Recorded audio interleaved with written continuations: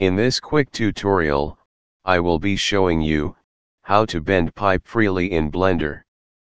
First of all, I'm going to delete everything to clean up the place. If you are a new, right mouse click to select the object and press Delete or X key in the keyboard and then enter. Let's start adding a path. Press Shift plus A, click Curve, and Path. Deselect the path pressing A on the keyboard and again add a Bezier circle.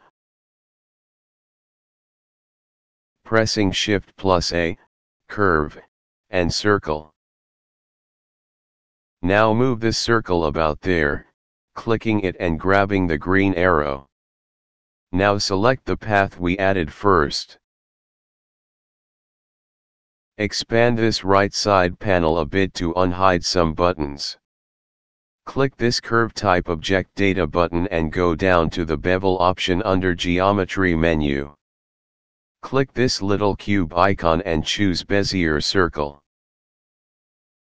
Now you can adjust the size of the pipe scaling the circle down and up.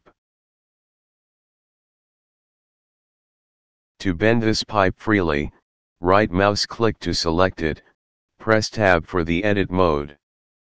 Now select any single or multiple vertices and move them independently.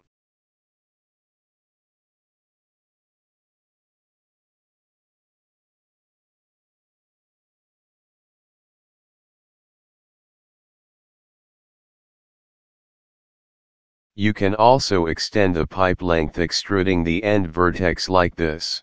To do that, select a vertex at the end, press E key on the keyboard, extend the pipe up to desired place and right-click to confirm.